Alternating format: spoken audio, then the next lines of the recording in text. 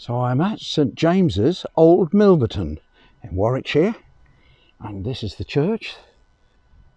There's the church, and I'm now going to go back. All these wonderful colours. Just look through the gate there. That lovely colour. That lovely. So we're going to go back through the churchyard and across the field, and hopefully you'll get to see the weir. There's a weir down here, really flooding along, I should say, today, if that's the right term. But we'll have a little look through here. We've got a gate and then a hill to go through. Bit of mixed weather today, but I'll say it now and I won't have to say it later. Thank you for watching, and a special thank you to all the subscribers. Looking forward to my 1,000,000th view in a couple of weeks. Well, not my view, your view. 1,000,000th view of my YouTube channel, and I've got to thank all the viewers as well, so thank you very much. And I'll be most grateful if you haven't subscribed. If you will subscribe, that would be most wonderful. Thank you very much.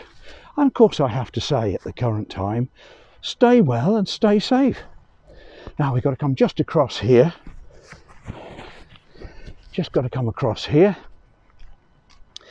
and then we come to the weir. So I put a bit of a walk on here because some of this is a little boring.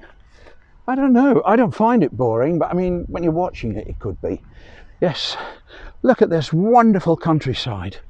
Grass here, probably for the cattle. It might be grass, I would think it looks like grass for the cattle. And I noticed just down here, there were 21 molehills in a row. 21. And they seemed, a lot of them, to go in the furrow where the wheels have gone. So presumably they haven't got to go through the roots of these little plants. Look, and they go right out that side. Can you see those? 1, 2, 3, 4, 5, 7, 8, 9, 10, 11, 12. About 12 out that side. And this is where they go, look. There's 20, I've counted them all. There's 21 of those molehills out there. So could be the same one, I suppose, just going a few yards and put in another hole. But this is a lovely part of Warwickshire. And we're moving now back from the church. That's Old Milverton, St James Church that we've just been near. Walking down this hill, and you'll soon see an incredible weir. So I hope you're going to stay with me until that happens. You may have to pass an advert or two, but it will be worth it, I tell you. It's thundering along today. I could hear it when I walk past. If you look in the just now, if you look in the distance to the right of that